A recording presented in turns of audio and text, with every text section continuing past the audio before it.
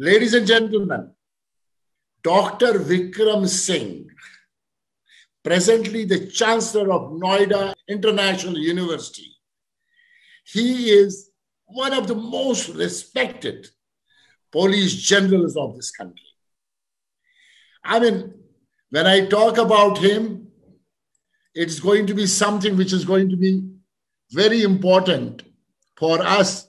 My technology is again showing some glitch. When I am going to introduce him, you will see that his power of what he has done in the world has been phenomenal.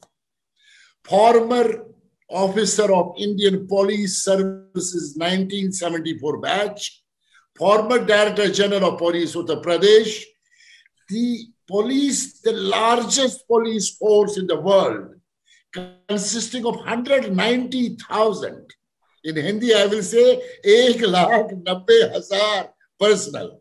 In the international world, 190,000 police force. No one in the world must have heard about it. And one of the most highly decorated police officers in the country, who has relentlessly fought against national and international terrorism, that too outfits like Al-Qaeda, Harkat-ullah Ansar, Jaish-e-Mohammed, ISI, left-wing extremism, and organized many crime syndicates.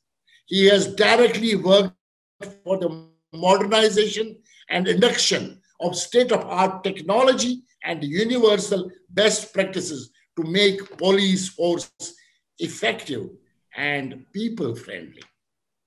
Rated as star trainer and speaker on issues related to security, man management, crisis resolution team, building values and ethics. I repeat about this, values and ethics. Dr. Vikram Singh completed his MSc from Allahabad University in 1972 and PhD Ecology from Kumaon University in 1990.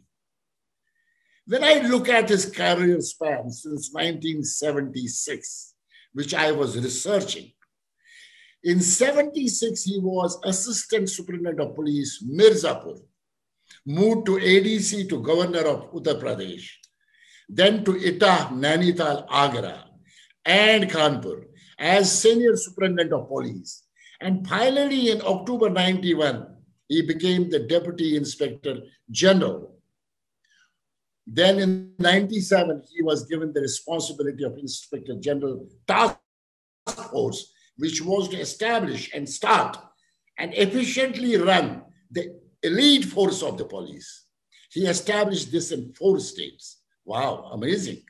He then had a stint of being Inspector General Law and Order, Crime, Special Task Force, Additional Director General Interstate Border Force, followed by Additional Director General Central Industrial Security Force. June 2007, he was welcomed as topmost position of topmost 190,000 police force. Never, ever heard in the world such a large force. Ladies and gentlemen who are watching or will be watching it globally, this is 190,000. UP is probably 20 times Australia. And he became the Director General of such a large force of police personnel. And then Director General of Home Guards.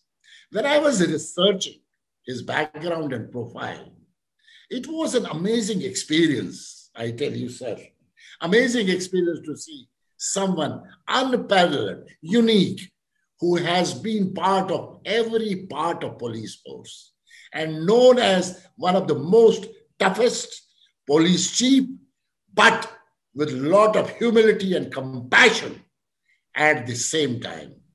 So connectivity of being tough as well as having humility and compassion talks about his leadership style.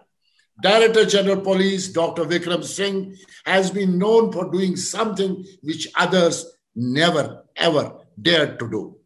A daring police chief made waves at every assignment as general of guts, happenings, and above all, he has been the top of the core professionalism and aura of simply elegant human being making a difference. Finally, today he is holding the position of at the education excellence in the country as the chancellor of one of the reputed University of India called Noida International University. I mean, now let me share his beautiful story of awards and accolades he received.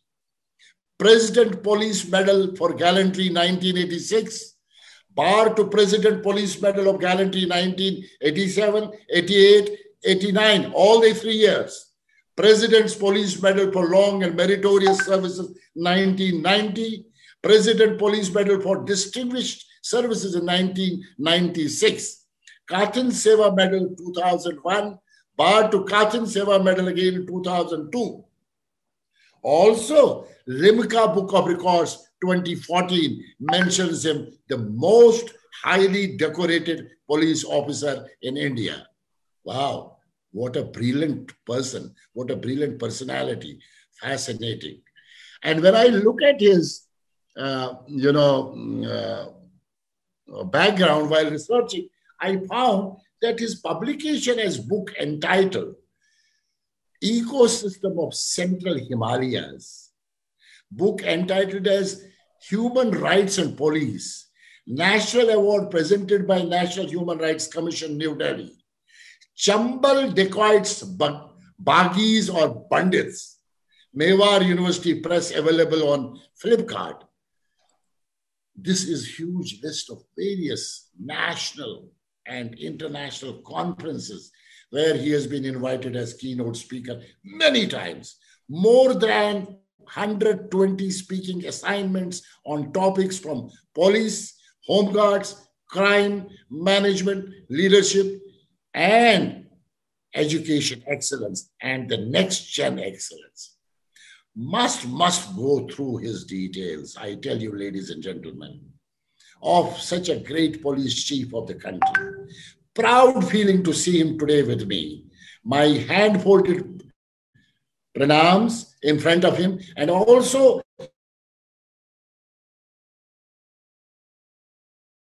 salute him as the lead. I am to have him here. And I must tell you that I came in contact with him through my mentor, Dr. Kiran Bedi. Madam Bedi, we are remembering you here. She connected me to Dr. Singh when I was making a proposal to UNDP for doing a lot of programs on the police force. And because of COVID, everything is stopped. The great police chief, now the education excellence leader in him, he is spreading education. He is building the future generation of our country. He is building the future. He is securing our Bharat Varsha. He is securing our, Vande Mataram. You can see him participating regularly on leading television channels. Debates like Republic TV, Time TV, Nivex, CNN, Aaj Tak, News 18, News 24, Lok Sabha TV, Rajya Sabha TV, Z News, Hindustan, CNBC, TV India News, Z Business, News Nation, News World India. This one man is a package of knowledge, wisdom, guts, leadership, and management in both police and education. You must watch his YouTube links to add value to your life. I did watch some of his YouTubes. I also would like to tell you, I always watch him when he is on a deliberation on a very important topic on the television. I don't know how to stop myself. I don't know how to talk about such a great man. And I don't know how to say that I need to move forward with folded hands. And indeed, pleasure, sir, to have you here, sir. My pleasure, sir. Thank you so much for the very kind introduction. You are so very kind. But there's a Shakespearean saying, the beauty lies in the eyes of the beholder. And you choose to see virtue where there is none. I'm overwhelmed because I'm sharing a platform already graced by very iconic people, and I'm not even worthy of being the dust of their feet. And today you have allowed me to share this vibrant platform, which is in the service of the nation and all those entrepreneurs and those seeking knowledge from you. Thank you very much. Dr. Singh, your journey of leadership excellence has been just awesome. In the Western world, we talk about awesome.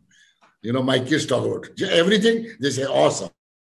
And I am talking about awesome means it has been one of the beautiful journey of excellence. But when I go through your huge background and profile, I do find that you must have gone through a lot of issues, challenges, and that too when you were a child as a student.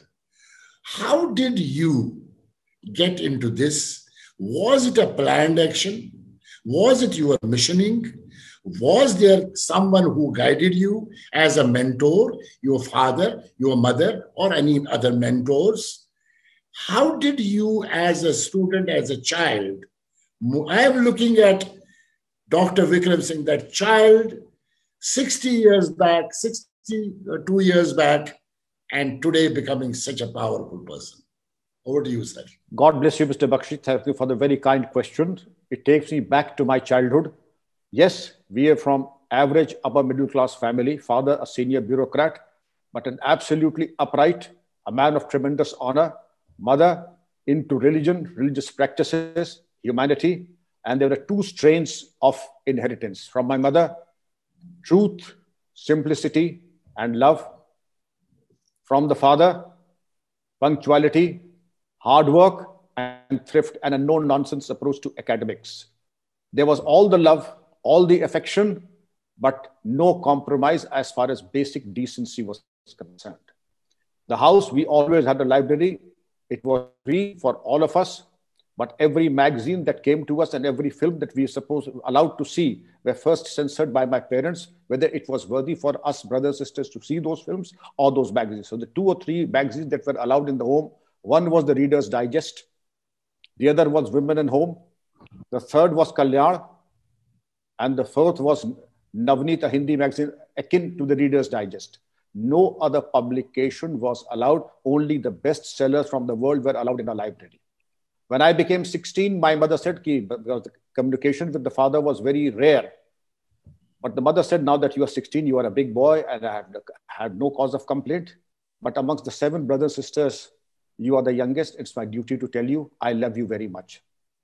But this house belongs to decent people. The day you are in a brawl or caught teasing or running after girls, that will be the last day you'd be coming into the house. I'll presume that I did not have a son. Please don't come back home. Your father will not going to bail you out in case you are in trouble with the police. And there's a 3-line advertisement. Vikram Singh, son of Markandeya Singh, has fallen into bad company. He will have no share in the family estates and the legacy. We disown him totally. Now, any doubts in your mind? No, ma, no doubts. Okay, go and study now. This is the time to study. 5 to 8 compulsory studies, 8 to 8:30 was dinner time. And early in the morning, the quilts, whatever be the temperature, was confiscated. The boys would work out, rain, hail, or storm. And unless I was puking or absolutely bedridden, it was compulsory, sir. And to come out that the boys should be men of steel, and the sisters were absolute epitome of dignity, honor, and grace and charm. We are supposed to be absolute gentlemen, committed to the cause of the nation and the lesser privileged in society, and to be upright and moral to the core, sir.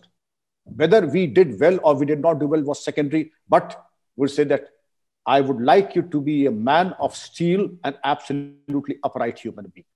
The books that we were given to us, because the books that we read, my father said, will be extensions to your personality. So the books that he gave me was Shakespeare, Milton, and on the other hand, in the Hindi, Sumitra Nandan Pant, Mahadevi Varma, the Ramcharitmanas. In Urdu also, we were made to read the Holy Quran. We were also made to read the Bhagavad Gita, the Holy Bible. I still know much of the Bible, the 10 Commandments, right up to, you can say, the Holy Quran, the Gulista and Bosta in Persian. Gile Khushbue Dar Hammam Roze Rasidas Das. I could, but it will be a waste of time. But yes, it was a composite culture of teaching you the best that every civilization had to offer. Amazing. And first of all, my great respect to your mom and dad. Thank you. And they must be watching. Your mom and dad is, they are here. Where are your mom and dad? I haven't seen God, but they are my gods. They are with God just now. I lost them. I didn't say I would lose them, but yes, they went to the heavenly abode about 3 decades ago. First of all, my respect to them, and they must be watching you from that part of the world, looking at you, that our son, what we desired, and he has become a man of steel. And when you talk about your mom saying truth, simplicity, and love, and your father saying punctuality, hard work, no nonsense, no compromise. Wow. These are the biggest mentors of life you had. So my respects to them. And in fact, in our lives, our parents, our father, our mother are the supreme mentors of life. I lost my mom only last year, and so sorry to she hear had biggest women power of my life, and that's where I do women power program. And I lost my father when I was only 12-year-old, and my mom was only 41-year-old. She struggled, and she is the biggest women power, and I respect her. My salutations to your parents. When I look at your parents, and when you talked about your childhood journey, I think you gave us what kind of person was being groomed, developed, nurtured. And that is where we have Dr. Vikram Singh today in our life. Salutes to them. Dr. Singh, when I was going through your background and I was looking at your service of nation, I am able to see some of the most tough assignments you have handled. That too in Uttar Pradesh, and that too at a time when you were there. Now, there's a lot of changes. Could you please share with us some of the challenging assignments which made you known for what you are today? And I'm especially talking about the tenure when you handled the Chambal dacoits, also when you handled international terrorist outfits like Al-Qaeda, Harkat-ul Ansar, Jaish-e-Mohammed, and others. Kindly give us this beautiful journey of daring and tough police chief with a lot of guts and unknown and unprecedented and making things to happen. It's not easy. Me and my audience would love to know this story of your excellence as one of the daring police officers. With respect to you. Thank you so much, Mr. Bakshi. I would certainly like to recount with the greatest of modesty and humility. I would only say that these accolades came because God has been very kind to me. My late parents' blessings will always be. There's one medal. I got all the medals twice over. There's one medal that I could not get, and that is Gallantry Medal posthumously. Well, that was the will of God that I should not get Gallantry Medal posthumously. But if there ever was a chance, I have been shot at thrice. But it is the mercy of the Almighty that I did not go to the world, to the happier world. But it has been, there are two kinds of generals. One is a living room general in the niceties and the etiquette and of course the socializing. And the other is a battlefield general who only smells of gunpowder. My entire career has been from one crisis to the other crisis, airlifted from one area to the other area where the disturbances are such. I never had a normal transfer, which I can recall, always airlifted to cater to an emergency. The first emergency came in 1981 in Nathwapur in Etah, when the entire police station was wiped out by Chabiram gang, the Inspector Rajpal Singh, 2 sub-inspectors, head constables, 10 constables, and the home guard. Entire police stations was wiped out. The demoralization was such that I was airlifted from Hamirpur to Etah, and people said, please remove your name plate, please remove the star plate of your car, because the dacoits might ambush you. If that be the price to pay to live, I would rather die than to survive like a coward. So let be known that I'm not scared of anything or anyone. We will rough it out. We will take them on heads on. There were army deserters in Chaviram gang. They used to move with Survey of India maps, with compasses, and move in extended orders like professional commandos. We, in any case, do not match up to the training and the prowess of the armed forces. But we are fast learners also. We picked up our fieldcraft and tactics. And in 2 years, the entire gang and all the gangsters operating there were accounted for and neutralized. But that was a heavy price in terms of the police casualties that we had to pay. And the anti-dacoity operations, it was a matter of tremendous satisfaction that the government backed me and the then recommendations that I made. Banditry now is almost under control and there's hardly any dacoit gang any longer. Then we come to the next biggest thing about Al-Qaeda. Few people would know.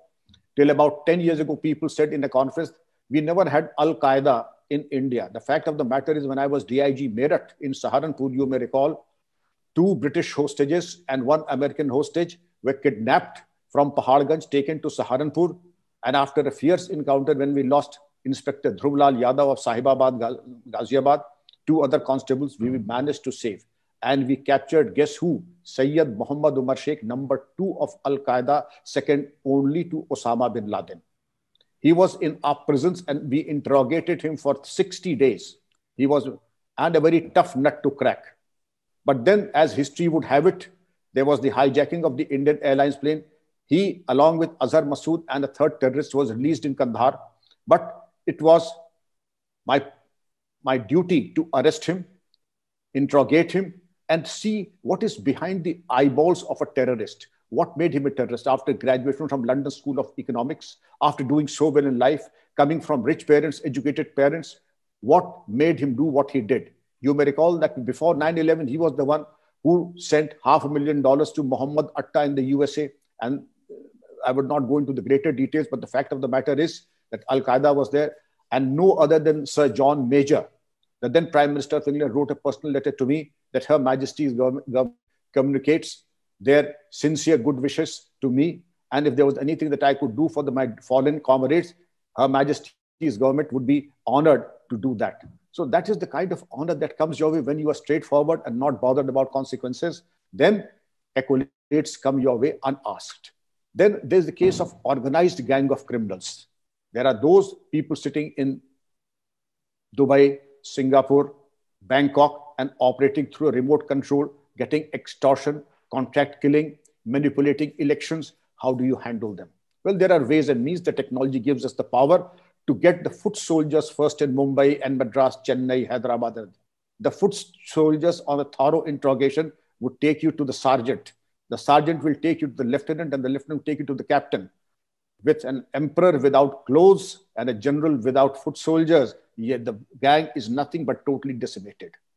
Then there was a case, you may have heard, that Dawood Ibrahim's properties were not and could not be put out for sale because there were no buyers. When I faced this problem of what to do with the properties of the gangsters, if there are no buyers because of fear, okay, we will open police stations and hospitals in them, but these properties will not go back to the gangsters or to their families. These will remain public properties and for the use of the public of this province and of the state. Not a single property went by default, and all the properties, the STF headquarters, sir, are housed in rent-free accommodation of the late gangster Surya Prakash Shukla, on whom a film has been made also, Seher. And all the 2 properties, I mean, you must see what kind of grandeur that man had, all plush, marble, and teak, but they are now the offices of the Special Task Force, and I am the Supurdagar of those properties. So if there's anyone to blame, who did what, I am the person to blame because I am the Supurdagar. At 0 rent, these 2 buildings are available to the police force of Uttar Pradesh. But the message is very loud and clear, Mr. Bakshi, that you transgress the rule of law, and then you will be finished. Sitting in Bangkok and Dubai will not help you.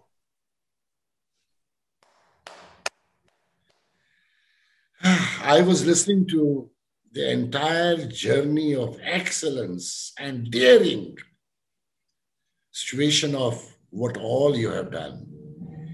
I mean, I don't know what to say, but I can say that probably God has always been with you you with a sense of humility, being such a powerful person. And at the same time, the way you are humble, the way you have been passionate about it, one dharma, that is your country. And who would not know more about Al-Qaeda's and the hijack of the plane? I am a Kashmiri Pandit, and you know we are Who victims. would know that? Absolutely. I don't want to go to that at this point of time, but your journey has been remarkable, and the entire country will feel proud of such a personality. I have no words. I have no words to see. When I will rewatch it again, when I will watch this program again, I will actually get more and more knowledge about your personality. Dr. Singh, moving forward, you seem to be someone in the police force who has handled all kinds of assignments, be it police, be it home guards, be it crime, be it special task force, be it terrorism, national, international, be it interstate border forces, be it central industrial security forces. So there is nothing left in the entire police domain which you have not handled. Can you share with us what were those significant issues and challenges in addition to what you shared? And how did you become the most admired police chief whenever you got opportunity to create and ambush those challenges, those difficulties, and making yourself a brand, making yourself a proud police officer of our nation? Thank you so much that you've raised this topic, because I'm very passionate about the problems that police are facing today as they were facing many decades earlier. In any police setup, there are 3 or 4 common things. First is a sense of helplessness, demoralization, and a sinking feeling at all ranks. If you were to say it's only the non-gazetted, no, it is at the senior most level, a feeling of overwork, helplessness, and an inferiority complex. The tremendous amount of overwork, unrealistic expectations from a force in whose DNA it is not to say no. Whatever I say, I want you to jump from the 10th floor, yes, sir. I mean, there is no way, because I'm trained for generations to say, yes, sir. I will never say no, sir. If you say that, okay, a policeman can never go on strike because he only has to say, yes, sir. If I say that will not, the ASP, my BS Bedi, my mentor said, the ASP, a newly married ASP, he will be on patrol duty every day after working from the police line, the police officer 12 at night, he'll be on patrol duty on horseback from 12 in the night to 4 a.m. in the morning, 7 days a week. I'll say, yes, sir. So these are the things that were the part of the work culture: helplessness, inferiority complex, a sinking feeling, lack of technology, no improvement in the weaponry, the field craft, the tactics, and the legal system. So what do? Either you be a part of it and swim like dead fish, swim with the stream, or you put your best foot forward and tell the policymakers there needs to be a drastic change as far as arms and ammunition are concerned. Then the legal framework is concerned. Then we need to have what is known as compulsory leave, at least one. No, don't give us 2 weekends. At least give us 2 weekends. At least don't give us 30 days. Give us 10 days of earned leave so that we can catch on the sleep, information overload, work overload, and be with the family, which is a shock absorber. The statistics of self-harm and attempted suicide and the suicide that did happen place are absolutely scary and would put off any senior police manager. Therefore, I would say in any police outfit, the first thing is social sensitivity. The second is the guts to tell the political masters that thus far and no further, we need to have a budget to improve our weaponry, our training, our capacity building, as also please change the laws. These laws date back to 1860, and now we are living in the year 2000. There is no definition of what a gangster is. How do you attach the property? How do you see that a person is put behind bars? How do you say that a confession made before a police officer, because the earlier laws were confession made to a police officer is inadmissible before a court of law, even it is before a DGP. But a confession made before a chaprasi or a peon is admissible in a court of law. But a confession made before a director general of police is not admissible in a court of law. These anomalies will have to be set right. Do set them right, and you see the result yourself. STF, Mr. Bakshi, has accounted for the most notorious gangsters in the country and the world, but not a single case of human rights violation against the STF, because they're totally professional, at par with the best in the world. They do not have to touch anyone. And anyone who comes in our custody, whether the Harkat-ul-Ansar, Hizbul Mujahideen, and all the terrorists, they go to jail and they said, yes, we were treated very well. We were allowed to offer our prayers. We were not subjected to third degree any brutality, because technology gives us whatever is there behind their eyeballs and whatever is there in their intestines. We can get it out without touching the person, sir. Marvelous. I don't know what to say, but I am feeling so excited. I am feeling so alienated looking at you and sharing your story. But tell me, as a police officer, when you started your career, finally one day, a day came, when you became the topmost police officer, police general rather, Director General of Police of UP. 20 times Australia, 190,000 people around you. And you delivered that accountability and responsibility with power of passion, persistence, and perseverance. People still remember the best tenure under your leadership. Even people talk today. And you know that I also know another Director General of Police of UP, Dr. Girish Bihari. I had great respect for him, and I supported him in supporting the business school way back in 90s. And your name is always seen with that respect. Now, when you, from a police officer, as an assistant superintendent of police, attained that position, what was going on in your mind that I am the boss of 190,000 police officers, largest police officer brand in the world, nowhere heard, unheard, unknown, unbelievable? What made you to be that position, and how did you deliver differently? Because when you were sharing your thoughts, changing the law, having a lot of guts to tell the political bosses, I cannot jump from the 10th floor. I cannot do this. And you know, I will not go to that right now. I'll go to that part later, what's going on with various police chiefs. True. How did you do that? And how was your own personality, pride, ego coming in? What was that? Ego cannot come to your personality. But then when you attained such a position, how was that in your DNA, in your stride? Because then audience should be able to pick up those leadership traits in any field of activity, whether we are in business or politics or military or hotel or manufacturing. Leadership is leadership. Yes, sir. Absolutely, Mr. Bakshi. And this is one thing that I'd like to share, and it will be like my dying declaration, because I will not have never spoken an untruth, and this will be the truth that I have lived. I became the DGP because of my junior colleagues. Had they not been there, I wouldn't have been the Director General of Police. I bless my junior colleagues, each and every one of the 200,000 who made me the DGP and made me the first servant of my state. If UP had been a country, it would have been the 5th largest country in the world.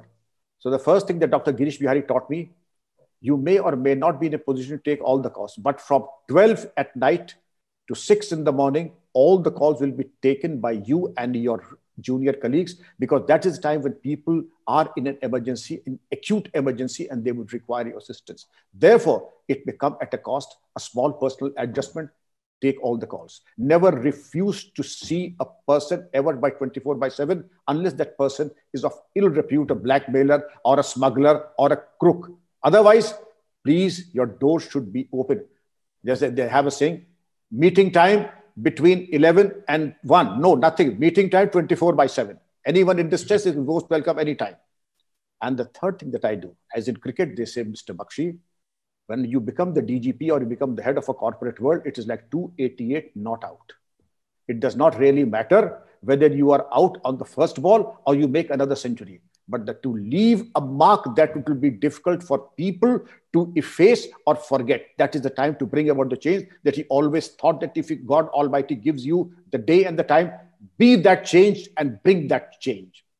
50 officers would read and scan every newspaper in all the languages, watch every TV channels. If there is a misdemeanor or a crime, I would speak to at least 25 SOs and SPs every day. In the next 24 hours, this case has to be worked out, the criminals put behind bars, and those criminals who, if you were to put behind bars, there'll be Diwali in the area. I would want them behind the bars. Now you have an option to put them behind bars and get my letter of appreciation. If you don't, well, the hawalat where your inspector is there, that inspector will go into that lockup and the media will bear to take the photograph that he was the inspector till yesterday. Since he was complicit with the accused, he was put behind bars by the DGP. Don't blame anyone. I know you have a soft corner. I know you are not tough enough to say and call a spade a shovel. I have no such compulsions. That inspector will go to jail. That termination will happen. People who are mixed up with criminals will have to go. That is a small price that we all have to pay. And then to serve the people, to be the first servant of the people who I am honored to serve. I will be one of their unworthy servants and the first servants. This DGship will not last very long. Unfortunately or fortunately, it is the longest tenure that any DG had in the last 65 years. I did not bat. I always remained in my own home, the modest middle MIG home in Indiranagar. But I had the longest innings as the DGP because I was not bothered about the consequences. And my advice to all the leaders would be, feel free that what is right has to have your backing. And you must only subscribe to the path of righteousness, and only the politicians may come and politicians may go, but you and your conscience will go on forever. Amazing. Ladies and gentlemen around the world who are watching it now and who are going to be watching it later, see the journey of excellence as a police chief with difficult taskmaster, but with humility and with compassion. Amazing, sir. Sir, when you talk about be the change and bring the change, be the change and bring the change. And you talked about Dr. Girish Bihari, and he was again a fatherly figure for me, and he always treated me as my son. He must be watching us from that part of the world and looking at D.K. Bakshi and Dr. Vikram Singh together on a show. Fascinating. And I have a question now. Looking at your police, all your beautiful, excellent journey, with blood, sweat, and tears all the time, because you have gone through very tough challenges. It has not been an ordinary journey. It has been rough and tough. It has been difficult.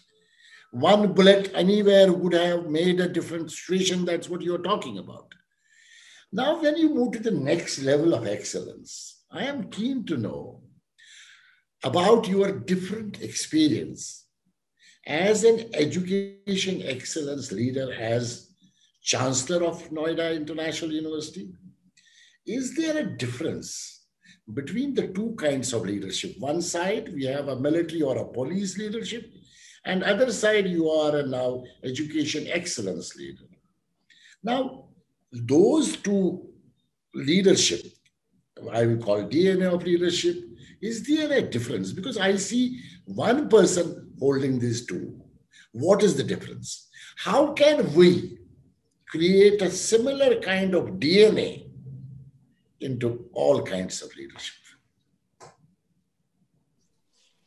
Mr. Bakshi, there are common denominators, and you'll be surprised to know that I have found that what works in the armed forces works in the education, which will also work in the corporate, because these things will never be old-fashioned, they will never be out of date, and they will be relevant in all times to come. As they say in Sanskrit, Desh, Kal, Avastha, these are eternal truths that will be relevant both in the armed forces and in education. First is integrity. Integrity in respect of knowledge seeking, learning, and especially in higher education. Integrity in respect of how I deal with my colleagues, my students, my fellow. We have students from 27 countries. And I take pains to ensure that they all belong to me and I belong to them. On a show in NDTV, there was a girl from Nigeria, and the anchor tried her level best to say, have you been discriminated against? Have you been subjected to any kind of humiliation? That girl, I must say, one of the biggest medal for me was also this. That girl with tears in her head, you see the man sitting next to you. He's not only the chancellor, he's like my father. I've not missed home. That man sitting by side, hinting, pointing at me, that man is my chancellor. And I have never felt humiliated. I have never been singled out. I have never been discriminated because my father stands like the rock of Gibraltar if there's any case or any allegation against any one of us. We have never felt discriminated. A Kashmiri girl, a Muslim girl in a burqa comes, Abba, I'm going. She said, did not say, sir. He said, Abba, I'm going. She wanted to touch my feet. Then, no, beta, it's against your faith to touch anybody's feet. You have my blessings. I bless you. These are the rewards that come when you have an open heart for everyone, all inclusive. Integrity in respect. Integrity in respect of the purity. Nasti vidya samam chakshuhu. Knowledge is supposed to be an insight and inner understanding. I'm sorry to say, but at higher learning, at the level of research and writing papers, there are cases of plagiarism. They were best avoided. There cannot be shortcuts. Anybody taking shortcut, the only shortcut that one takes, whether in the armed forces or the corporate world or the academic world, is a shortcut or a recipe to disaster. There is no shortcut. And the only common denominator is deep work. I go to students and I go to universities like AMU, I go to universities like JNU, DU, I find students getting up in the library from 6 a.m. I go in the evening, the same students there eating a banana and a coffee. But such students are very rare. It is difficult to find a student devoting 8 hours, 10 hours, working on weekends in the laboratory, in the library. And then again, the pain, sacrifice, and effort is not only for the uniformed forces, it is meant for the academicians. I was lucky to have teachers like Professor Divendra Shatpat, Professor Devendra Nautiyal, Professor Parveen Fatima Kidwai. They were those who said there are 2 or 3 demands, Vikram, that I have. We work 365 a days, 1 day off for Diwali, 1 for Holi, 1 if there is a wedding in the family. But 363 days, 8 to 8, we work for our research. That is the level of application, and that is the level of deep work that is expected of any quality academician. And not to have any university in the top 100 is again a question that needs to be addressed and answered. With so much of talent, our scientists go abroad and get the Nobel Prizes there. And here we are really have tried very hard to take us in the back seat and do nothing about ourselves. We got 3 Nobel Prizes before independence. And what has happened now? We do have Nobel Prizes, but most of the Nobel Prizes have come of those who are abroad. That needs to be set right. Absolutely. Absolutely. Amazing. So that means the leadership traits, attributes, character, courage remains the same. Whether you are a political leader, you are a corporate leader, you are a business leader, you are an education excellence leader, and you are a military and a police leader. However, that's my personal experience, I would say that there's one thing which is very important, which we see from the army and the police leadership.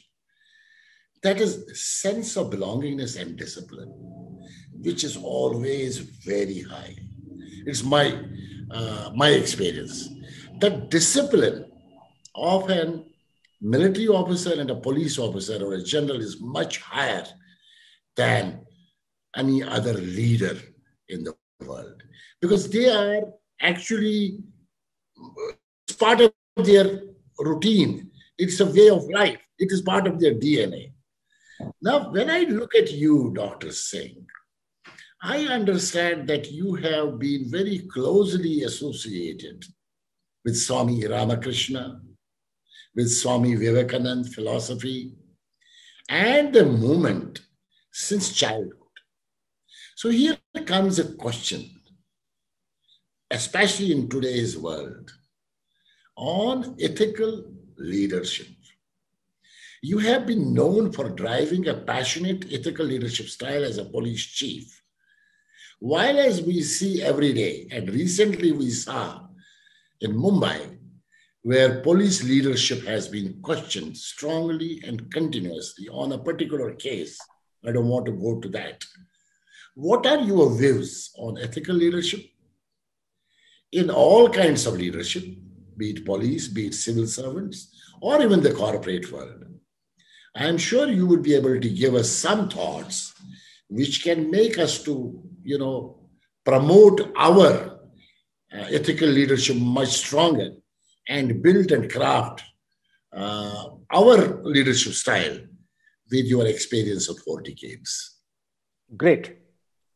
The question itself has tremendous insights and potential. A leadership that is not covered or has the foundation of ethics is no leadership at all. It's a facade, it's counterfeit, and it can only last because even a counterfeit coin has a shelf life.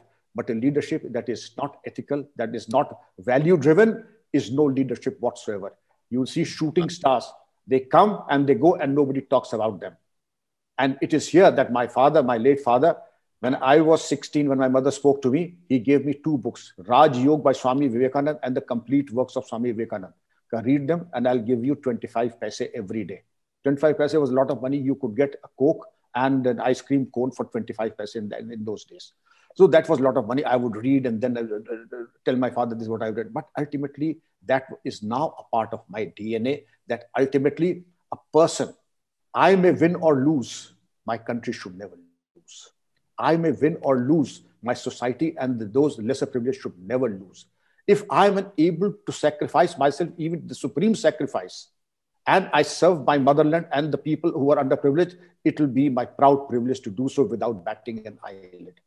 And again, the leadership, Napoleon said, in any organization, he was facing his jailer, Sir Hudson Lowe, in any organization, in any force, there's a small microscopic minority of those who are prepared to carry out any disloyal or any dishonorable act, any illegal orders. And this percentage in Napoleon's time was barely 1%. Today, it would exceed much, much more for those who would bend head over heels to curry favors with the political masters to get what? The so-called, what can I say? Prestigious, so-called prestigious posting, so-called glamorous posting, to get something that is post-retirement benefits. What and for what? If at the end of the day, the biggest bribe givers committed suicide like Warren Hastings and Robert Clive, the wages of sin is death, Mr. Bakshi. And I have yet to come across a person who has been dishonest and unfair, enjoying a peaceful old age and retirement. The past comes and haunts all those people who see apparitions, and ultimately I have yet to come across. If Warren Hastings and Robert Clive could not be happy, lesser mortals who may have robbed a few crores here and there will also not be happy. Ultimately, the happiest people are those who have led an honest life, an upright life. And it is here that the difference comes. That there are those, not only in Mumbai, don't single out Mumbai or Maharashtra alone, everywhere, like Napoleon said, a small percentage of officers who are ever willing to carry out illegitimate instructions of their bosses, which should never be the case. As I said before, there can be many occasions. It is better to be an honorable ex-DGP than to be a dishonorable serving DGP. I have no choices to make, but I have handled very difficult politicians, as UP will say, has very difficult politicians also. With the greatest of respect, there were situations when I had to say, there are others who would be more than willing to carry out these instructions, but it is my painful duty not only to say no, but I will see to it that this task is never carried out ever. I will ensure a foolproof documentation that these tasks will never be carried out. If there is an instruction that requires my life, it will not be 24 hours, it will be immediate. But if it requires an immoral act, an dishonorable act, a dishonest act, upon my dead body, Mr. Bakshi, this is not going to happen. Dr. Singh, I don't know, I have no words to say, but your respectability and your aura and your presence and your commitment to the cause and the mission is fascinating. We always, in fact, when with Madam Kiran Bedi, we do leadership programs, and she always says that, whom are we cheating? There's somebody watching us. It's not a satellite. It is not a camera. There's somebody watching us inside. So are we cheating ourselves? And in case we are cheating ourselves, we will need sleeping pills to sleep for the nights. And that is what is coming out from your absolutely a very wonderful discussion we had just now about being ex-police DGP. It is better to take a decision to say, thank you so much. Thank you so much.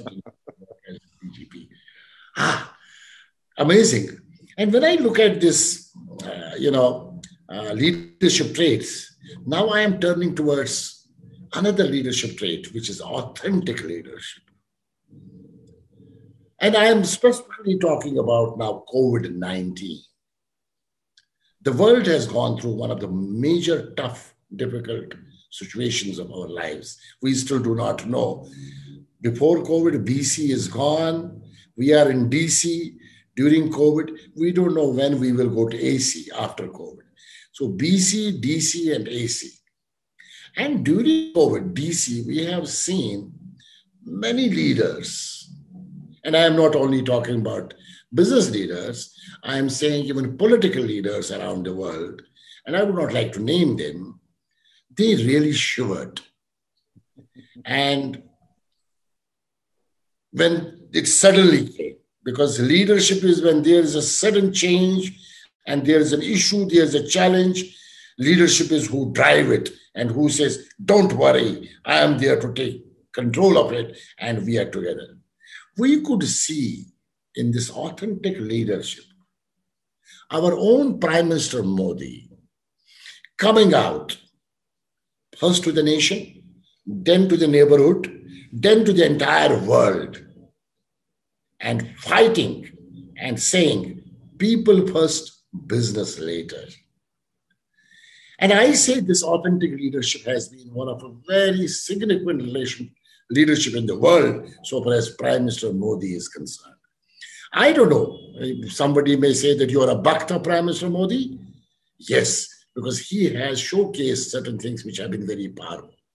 So why I gave you an example of Prime Minister Modi, because when I see other leaders in the world, I don't want to name them, they literally shivered. What is your opinion about, we can't make an opinion about Prime Minister Modi, the Honorable Prime Minister Modi, but what's your opinion about authentic leadership and how do you feel about our PM taking it forward? Mr. Bakshi, to talk of authenticity and not to speak about Mr. Modi, our Prime Minister, would be a travesty of truth. It will be unfair. I would say if there is an icon, if there's a person who's a role model, if a person who has ensured capacity building at all levels, who has made mini Modis in every district, every mohalla, every locality, it is our Prime Minister, Narendra Modi ji. And he has so many followers. He has become a cult. People hero worship him as if nobody else has been respected and put on such a highest pedestal as Narendra Modi. And there's no harm in respecting him. Of course, he has competition. But the secret lies in the fact comparison should be between comparables.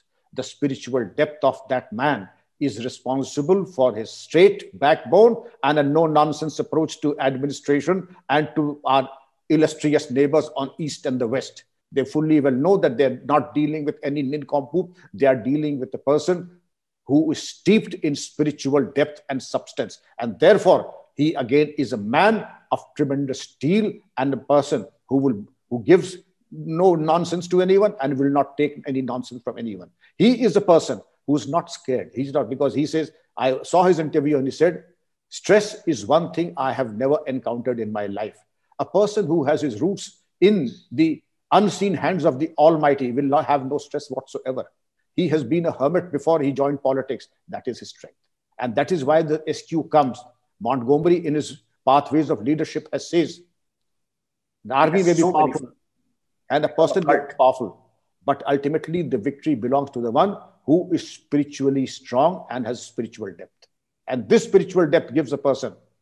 Leaders come and leaders go, but leaders with spiritual quotient are the ones who are the longest lasting leaders. Tough times do not last. tough people like Mr. Narendra Modi do, sir. And this is where we see that many Narendra Modis are coming up. I see Corona warriors. He coined the term Corona warriors in his first address, you may recall. And I salute every Safai Karmi, every constable, every person in the medical and health department, every doctor. The doctors have paid the supreme sacrifice. 555 doctors have given the supreme sacrifice. 1,000+ policemen have given the sacrifice in Maharashtra alone, and not to count the so many people. Constable who does not have deep pockets, I know of hundreds of constables. It is because of the inspiration from the topmost level. A constable, a person of very modest mood, would first feed 5 people and then eat himself. Can any of us even think of doing that? Feeding 5 and then eating oneself? And the same food, not something that is substandard. What food that constable will eat, he'll first feed 5. And it's not the question of one constable. I salute these constables because I cannot be the dust of their feet. These constables are my heroes. Narendra Modi is a hero. And Narendra Modi is instrumental in converting these constables and these into heroes. And like you, I have no political ambition, and therefore also, but I have the moral strength to respect courage, patriotism, and character when it's there. Very fascinating, fantastic. I have had an opportunity of meeting Honorable Prime Minister at Sawadhi Modi in Bangkok last year when we handled that show. It was really an impressive looking at such a great man. And I want to tell the audience, yes, when I get up in the morning, when I pray to God, I do pray for Narendra Modi's long life to deal with this great world with a lot of challenges around. Very fascinating, and I think you gave a very right, and you said that in case we talk about authentic leadership and we don't talk about the man, then it's not right. Not right. I love that statement, sir. That's a very powerful statement. Ladies and gentlemen, the discussion is getting so wonderful that it's an unending process of looking at such a great man who is sharing his thought process on the leadership excellence. I have had many programs, and I think even last week I had Lieutenant General A.K. Singh. We had a wonderful chat last time also, and I think it's getting more and more exciting. Now, I have another important question coming, Dr. Singh, and this is now leadership in crisis. And when we talk about one side, authentic leadership, and one side, we talk about leadership in crisis. And I am going especially here to another part of this question, that while during pandemic, things were going bad, there were some women leaders in the world who were very different. Some of the prime ministers who were holding the positions as women leaders, with that compassion. Is there a difference when there's a crisis? I mean, I understand when there was a crisis, my mom could take control of it. And I always say, my mother is the best quality of the world. I remember my Amaji, and she must be watching me. She is the best quality of the world. Is there a difference?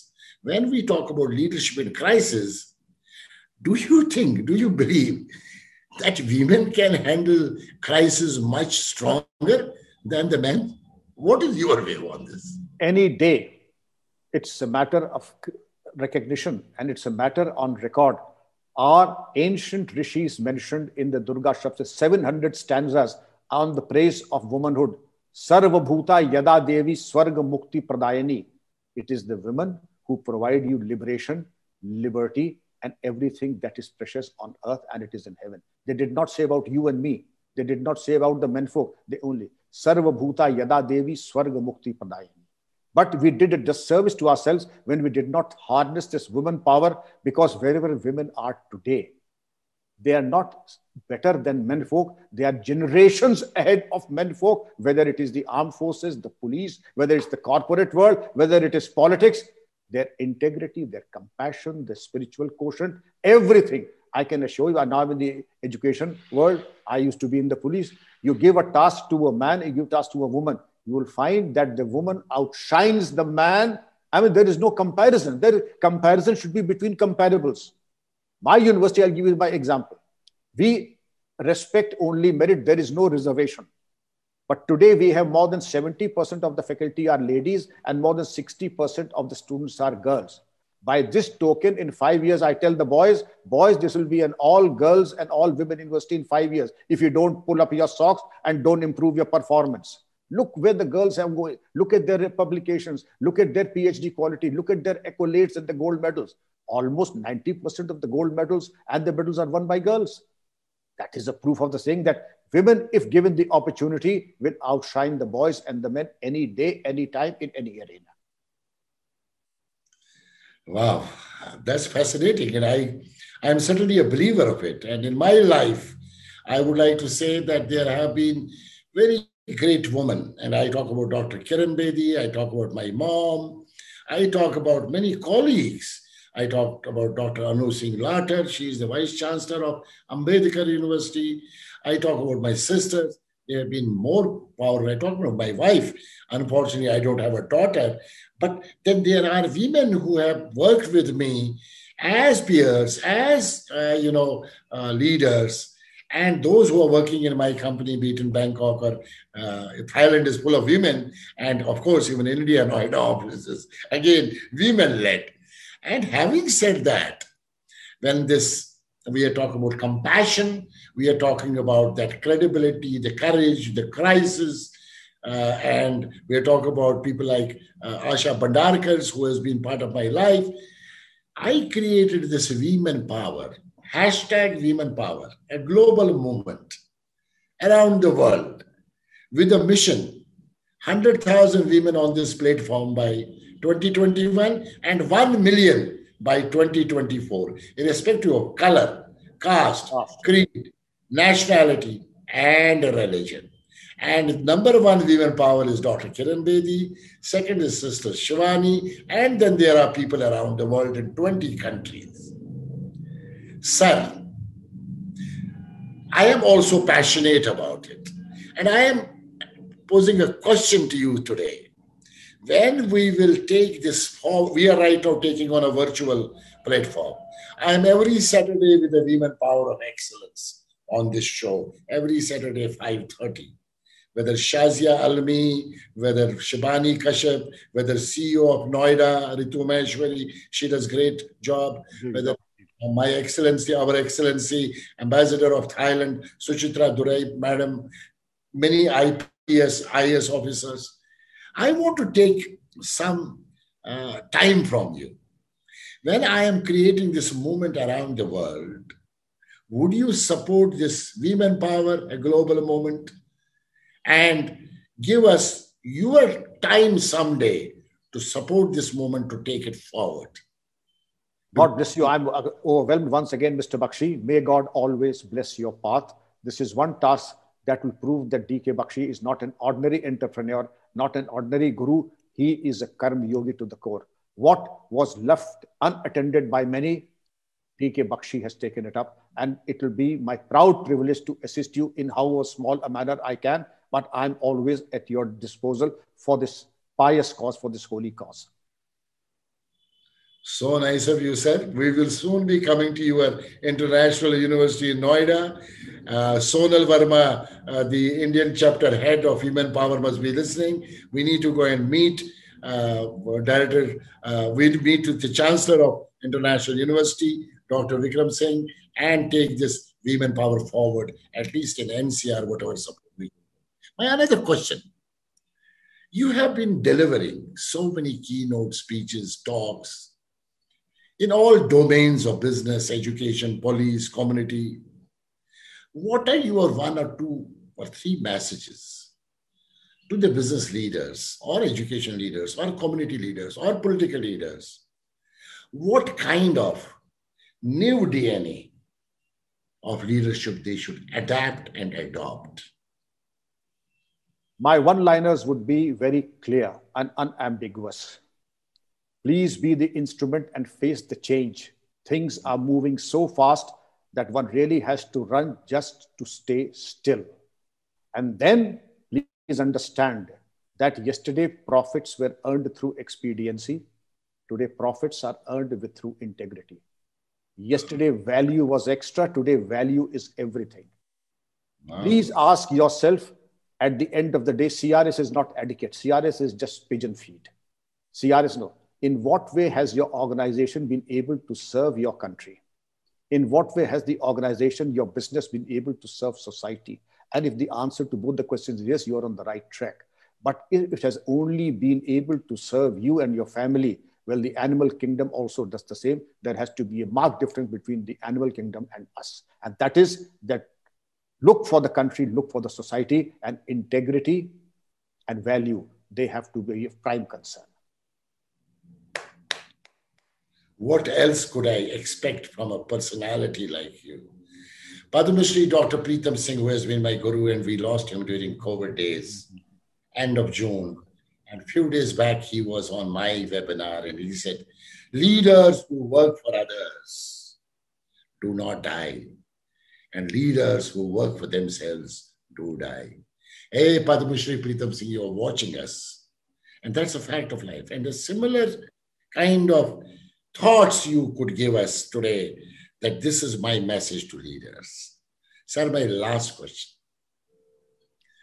You have been very accomplished police general, decorated police officer, beauty of being in every sphere of roles, responsibilities, accountabilities, best awards, best accolades, now even the chancellor of such a great university. What is your mission now? And what motivates you? What is your purpose of life now, sir? Very good question. And I would say that at the end of the day, in the twilight years, it's everybody's motto, it should be the motto, to give back to society. As a lucky person, extremely fortunate person, I got from my parents, from my respected teachers, from this great country and society, to give back to them.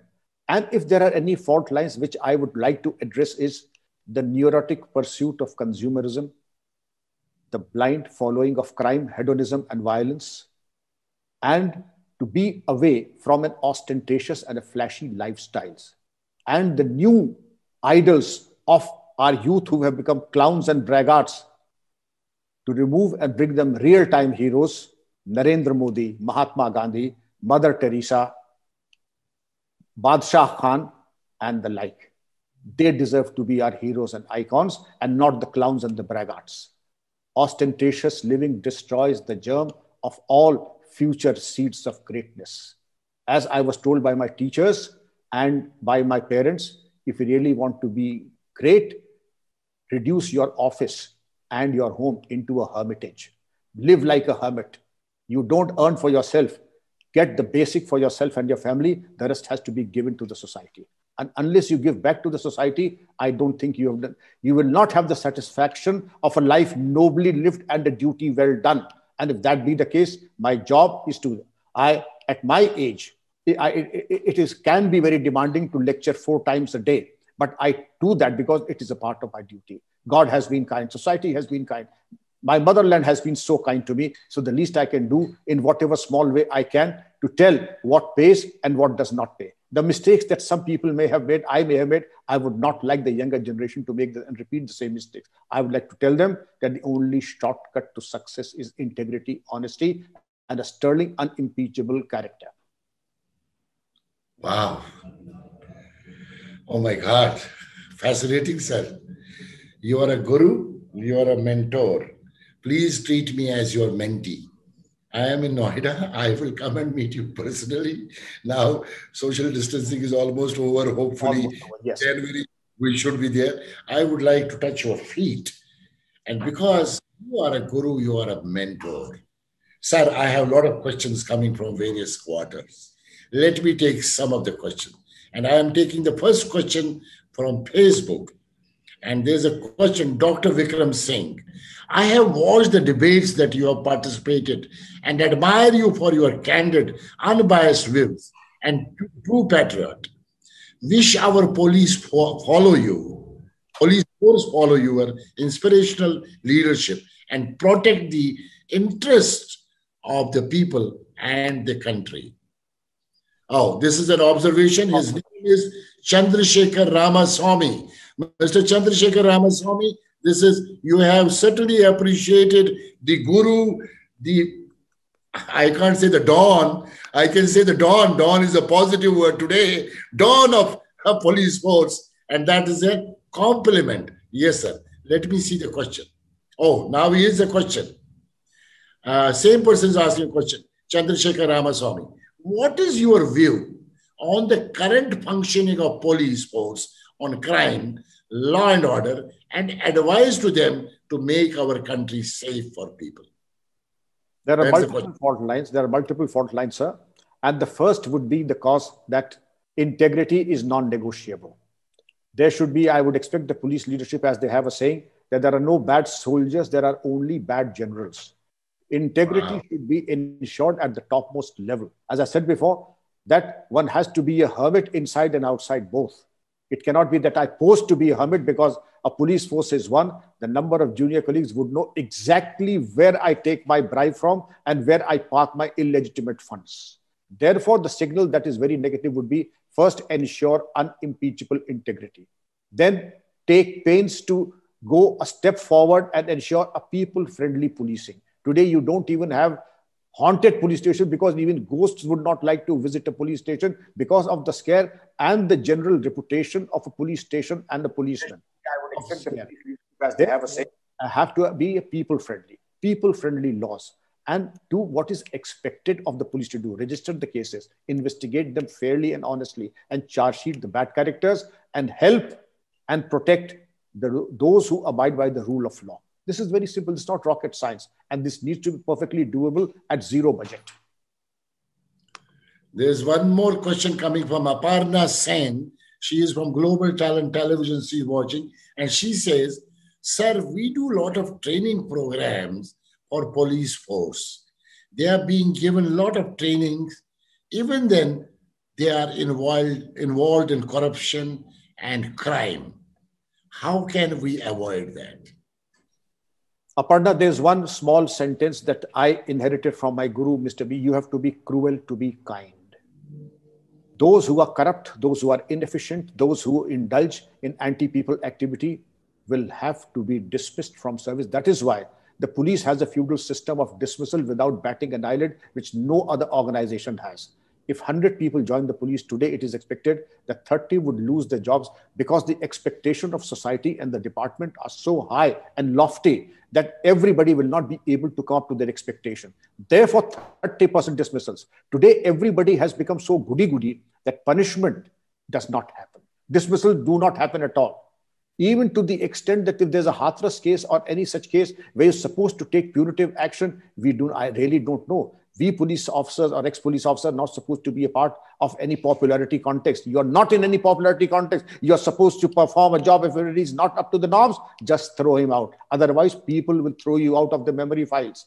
And there may be a time when this populism will eat into the very system of policing and will bring a bad day where more people like Aparna, what has gone wrong with the police in spite of the training and investment? What has gone wrong? What has gone wrong is, again, blame the leadership. If the son is a delinquent, my father always said, if you are delinquent, I won't blame you, I'll blame me because I was responsible for your being a delinquent. Oh my God, fantastic.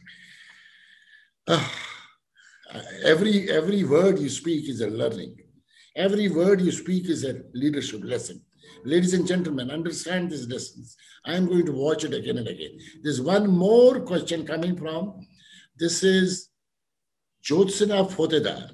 She's saying, people like you who have done so much for the country as a police officer, when we have issues of terrorism, are you being consulted for taking actions at this point of time or not by the authorities?